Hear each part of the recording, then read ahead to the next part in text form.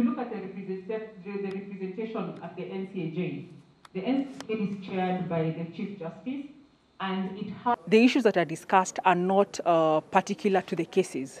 We don't discuss live issues or live cases that are going on in court.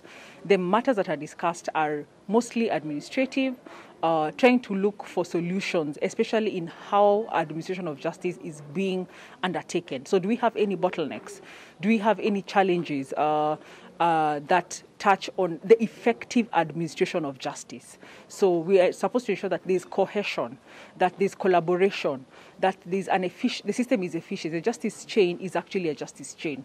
So we're supposed to ensure that, and CUCs ensure that the justice chain does not have any bottlenecks, that the chain is actually working very, very seamlessly, and that at the end of the day, there's no delay of justice. There's no backlog. We're trying to address the issue of backlog, for example, and things that would cause delay in accessing justice.